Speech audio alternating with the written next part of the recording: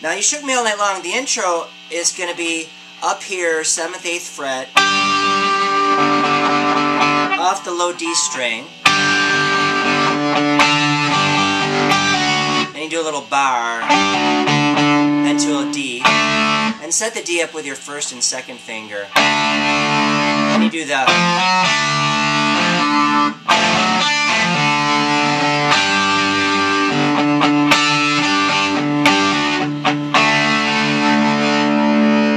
I haven't seen that tabbed right in the book, so I saw him do it, and that's how he does it. And then you got to throw out the G, C, and the D chords. And I would set it up probably like you got your pinky on the G, so you can move back and forth, because it's like G, C, G, C, G, D, and then you got your...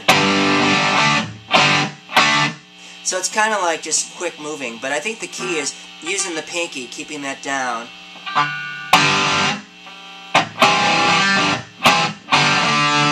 Alright, so now, let me put this all together. I'll play it up to speed, and we'll see what it sounds like.